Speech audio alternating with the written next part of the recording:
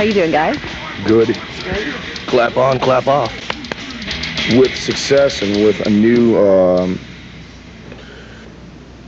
dawning of atmosphere to cover, there's new assholes to deal with, there's new people just to... There's a whole new brand of folk, no genre of jack-off that will try and step on you and try and slight you. Because now that it's gold, you know, we've heard everything from, oh, well, it should have went gold a long time ago. And it's like, man, give me a fucking break, you know what I'm saying? Relax, you know? Just because we sell more records than you and pantera, they're not original, they sound like this band and this band and this band. So that's the new brand of crap we've been faced with. But you know what? That's just a mere 10% of all of the rest that we see every night from the fans and the people who come out to the shows and support us, because that makes 200% over our heads, you know what I'm saying? It rises us to a new level every night, so it's all worth it. Well, it sounds like you still have plenty of material to write about, and I was going to ask you if you think the new material. Oh, we made a joke the other day. See, I just bought a house.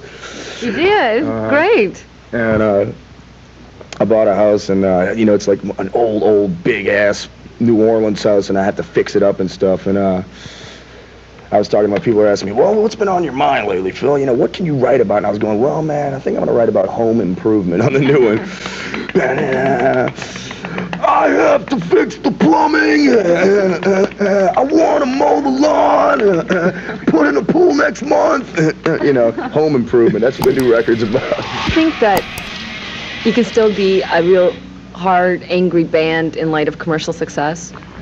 I think it's all has to deal with putting things into perspective. You can write an aggressive song about, you know, like I said before, you know, like flowers, or, you know, or fixing the pipes in my house, you know. You know, you can write aggressive music no matter what, but I think I know as a lyricist what the kids are going to want to hear on this new record, and it's going to be abrasive. How important is it to be aggressive, specifically? You'll see it tonight, you know, it's all part of the live performance, and I don't think we can really write a song that doesn't sound aggressive. You know, we can take a song and have dynamics, you know, and you know, put mellow parts into it and stuff, but it always in the end comes out ferocious. Do you think that's negative at all, especially for the kids? No way, man, because I think the negative thing to do would be to put out a record that the kids would not be able to identify with.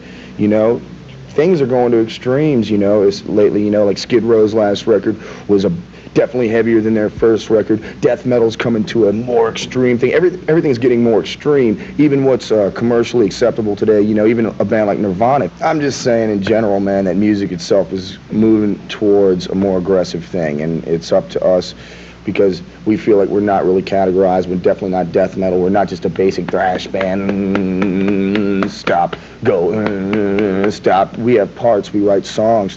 And I think lyrically, we're way more in touch than the average band. So it's up to us to not only put out a great record, but to do one that's will still be cool 10 years from now, hopefully. You know, you can even look at Pantera with what was that record called, where they all had hairspray and this and that, you know. They're nice guys, but, you know, some people do anything to sell records. Here from Suicidal Tendencies said that he thought you guys were nice guys, but that he felt you were still capitalizing on something that started a long time ago. That's okay. That's all right. That's all right. He tried to capitalize on something and didn't do too well either. So we're doing pretty well. He says that he and ST are more of the originators. That's fine, you know. There's an originator to everything, though. There's an originator to everything.